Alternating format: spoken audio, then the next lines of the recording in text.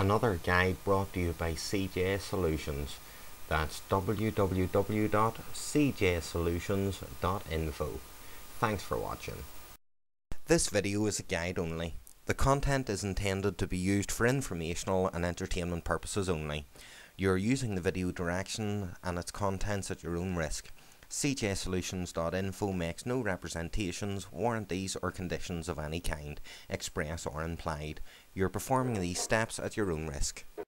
Right folks, what we're going to do for this first step is remove the sheath from the coaxial wire.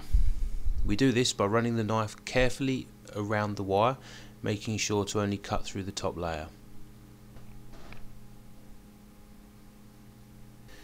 Now you can bend the cable slightly to just check and make sure that the cut is all the way around. Once you're happy that the cut is the whole way around, you should then run the knife along the cable from the cut to the end.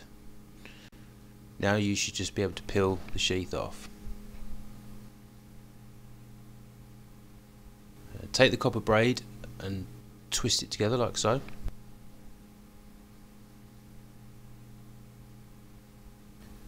Remove some of the foil, but don't remove all of it.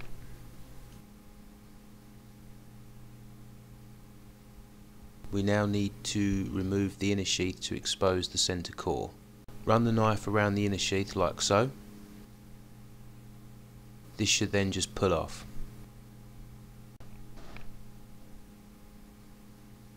And there you have it folks, a stripped coaxial cable.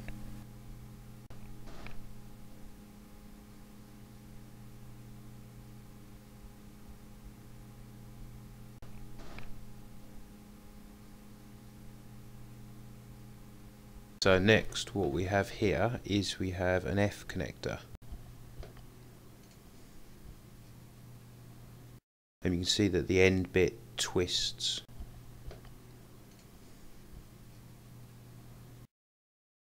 Right, the last stage of making this cable, take the F connector and you twist it onto the end of the coaxial cable, like so.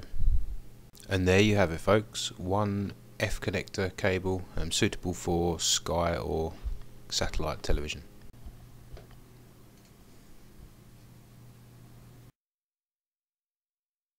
Be sure to follow us in all the usual places for updates and more guides. Thanks for watching folks, and keep smiling.